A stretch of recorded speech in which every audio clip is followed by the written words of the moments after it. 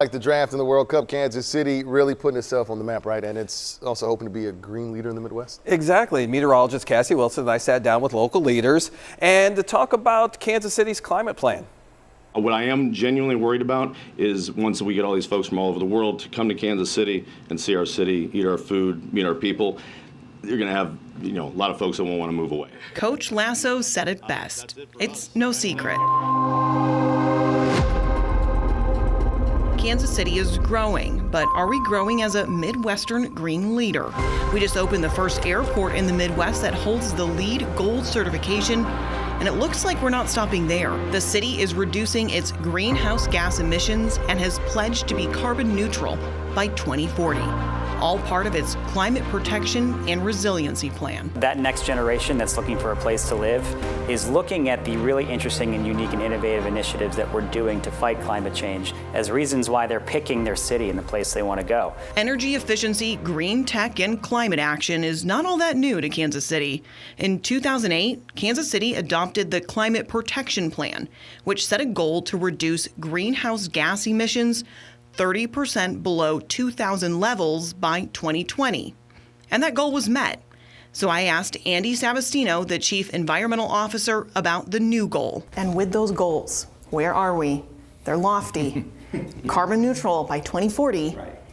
Where are we? Are we on track? Well, we're at 24% right now. So we've got 20 years to get to carbon neutral.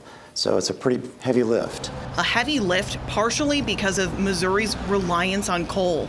According to the Energy Information Administration in 2021, coal provided 74% of Missouri's electricity net generation, the second highest share of any state, behind only West Virginia.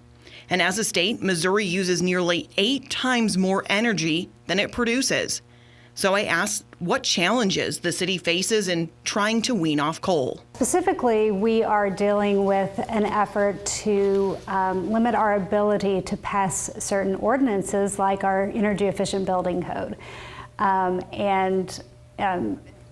It makes it difficult because we are trying to do things that makes Kansas City a leader in energy efficiency and building code and climate protection. The councilwoman says despite those external forces, the city believes its future will be green. We're moving full steam ahead because this is an important issue.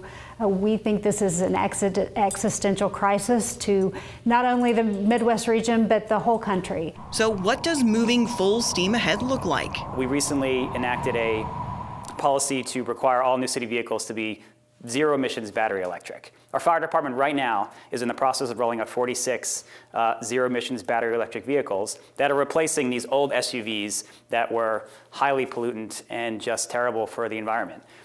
We're in the process also of building one of the largest solar arrays in the country. And I think that's how we as a community truly lead and tell someone who's looking for somewhere where their family can, farm, live comfortably, have a place where they're not worrying about rising energy costs and really almost survivability concerns long term. I think it's up to us to share what we're doing, and that's why this plan is so important for us. KSHB will be following along with this climate plan and keep you up to date with milestones and roadblocks. Reporting in Kansas City, I'm meteorologist Cassie Wilson, KSHB 41 Weather.